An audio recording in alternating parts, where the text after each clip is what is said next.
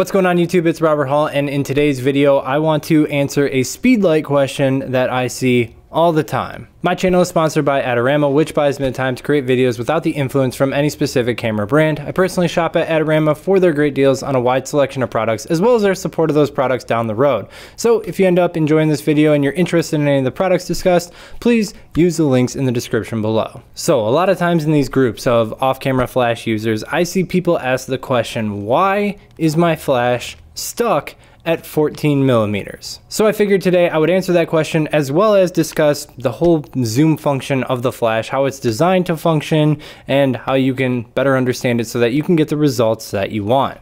Now, if you came here just for the 14 millimeter question, I want to answer that straight away. So the short of it is, the reason that your flash is stuck at 14 millimeters, if you can see right now, this flash is at 24 millimeters, but as soon as I pull out this on top, it switches to 14 millimeters.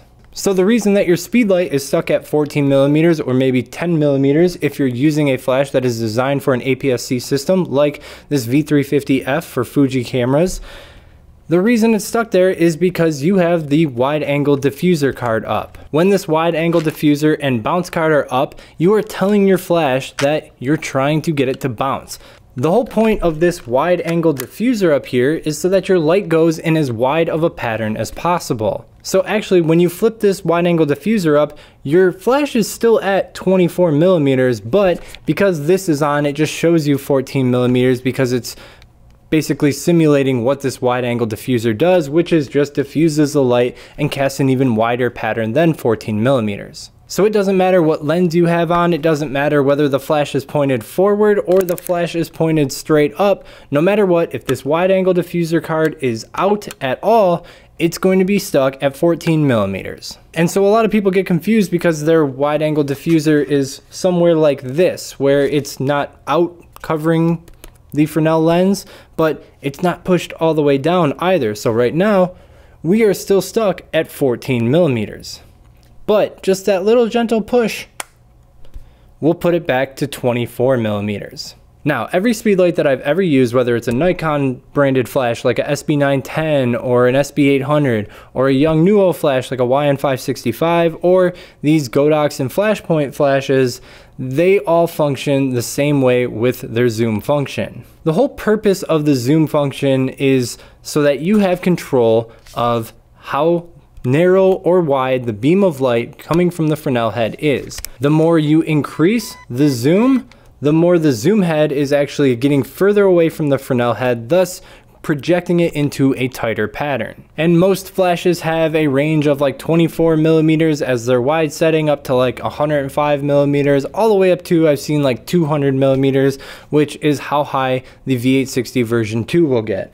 And on APS-C, it's the identical concept, except you're just going to have focal lengths that are designed to match up with the focal length of APS-C lenses. So on this one, the widest setting is 18 millimeters because it's designed for smaller sensor cameras like the Fuji series. And when we open it up, this one's actually at 12 millimeters. And the highest zoom range on it is 69 millimeters, which is roughly equivalent to a 100 millimeter spread on a flash designed for a full frame camera. Now let's talk about auto for a moment. You can see right here that there is an A next to the zoom right here. Let me go grab a camera to show you what's going to happen.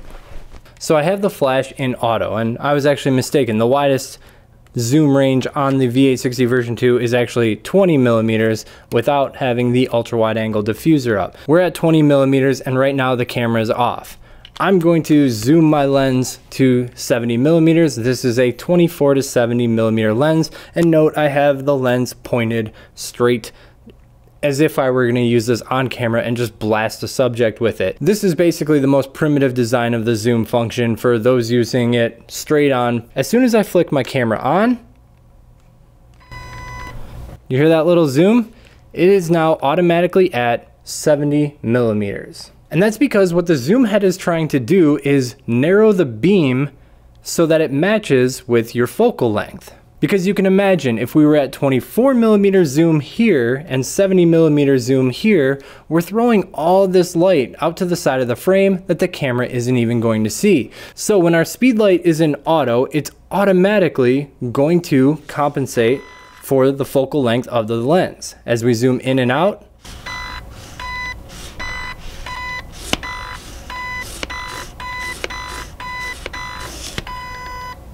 it's going to zoom in and out to match that focal length. Now, an interesting thing here is that as soon as I flip it to the top, as if I were going to bounce light off of some interior ceiling, you can see that the millimeters disappear.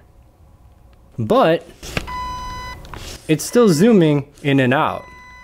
So I could be wrong here. I'm going from memory from using flashes 5 years ago that I haven't touched since, but I think different speedlights tend to behave differently here, so you might want to look at how yours specifically behaves. I can visually see, looking down into my flash head, that even though it's flipped straight up, this is still moving according to the focal length because we're in auto. But I do believe that there are speedlights out there that will just fire at their widest setting.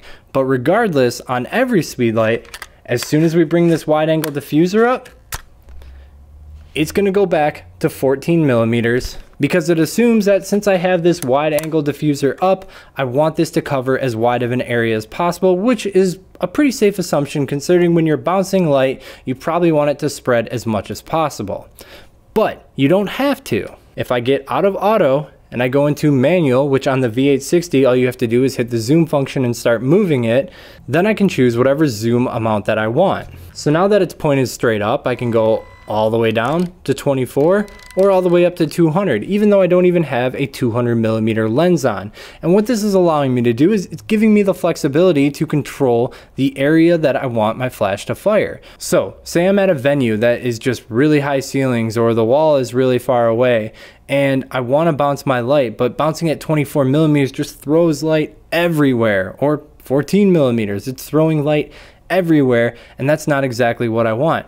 Well, you can take control of that by zooming your flash head to the maximum amount so that as it travels across that distance, it's bouncing over a smaller area. And the zoom function is also really handy when you're using the flash off camera because you can control how narrow or how wide it is, which interacts differently with every modifier that you put it in.